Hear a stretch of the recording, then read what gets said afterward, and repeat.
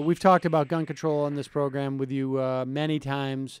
The year started off with a big push following the tragedy in Newtown, the anniversary of which just passed a week or so ago, and obviously, there's not a lot to say. Obviously, there was no movement, at least on a federal level. There was a couple of states. New York did something. Connecticut did something. There was a couple other states that were able to sort of push this forward. There was a couple of small administrative changes, but this is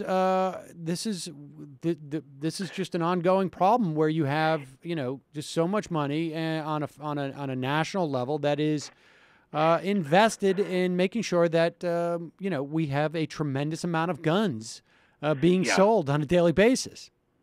Well, it was a huge disappointment in terms of after something like this. The tragedy that happened in Newtown. I mean, had that been a couple of guys with Muslim names, who can only imagine what we would have done. Right. But the people who are kowtowing to the gun industry. But so right now it's definitely upsetting in terms of not getting national legislation in a number of states. Obviously, Colorado, which is a swing state, got legislation, and you had 2 state senators in a very small off-year election recalled. But I'll say this: in the bigger, broader picture, in the future, eventually when we get sane gun laws, this will be the year everyone will look back to when everything changed. Because culturally, new groups popped up: the Sandy Hook Promise Group, Newtown Action Alliance.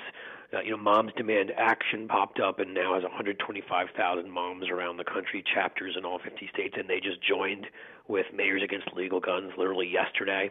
They merged with them, so there's now a huge grassroots chapter in an organization that already has a lot of money, and you've seen things change culturally. It's become an issue where people, Democrats can't just kowtow to the NRA and get away with it.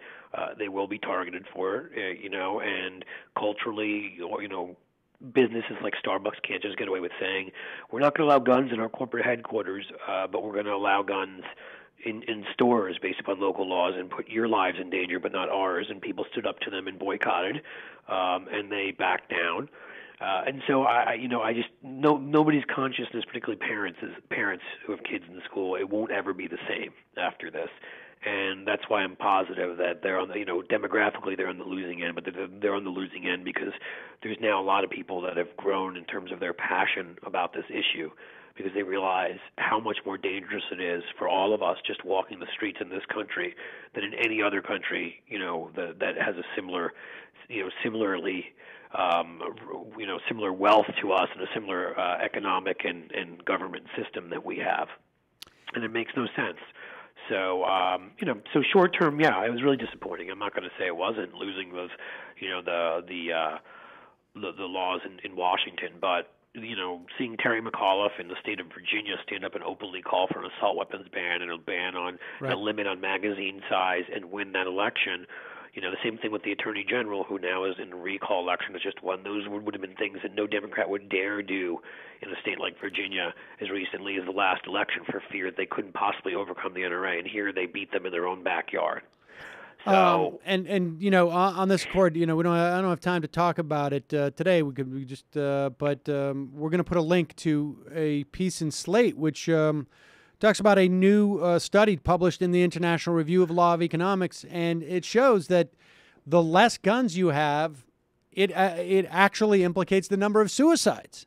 So there's a clear correlation between guns and deaths, whether it has to do with homicide or suicide. We'll put a link up to that, and hopefully maybe I'll just say that. I know we have to be quick about it, but just to say it quickly, I mean, it's clear that the success rate is something of like 20% of all other methods of trying to commit suicide, and it's like 90% when you use a gun. Right. And I'll say, when Australia passed when they had their Port Arthur massacre, which was like Newtown, in 1996, and they passed a whole raft of laws. They said a side benefit, which they hadn't even fully expected, was suicide went down something like 60 or 70%. So yes, people should check that link out.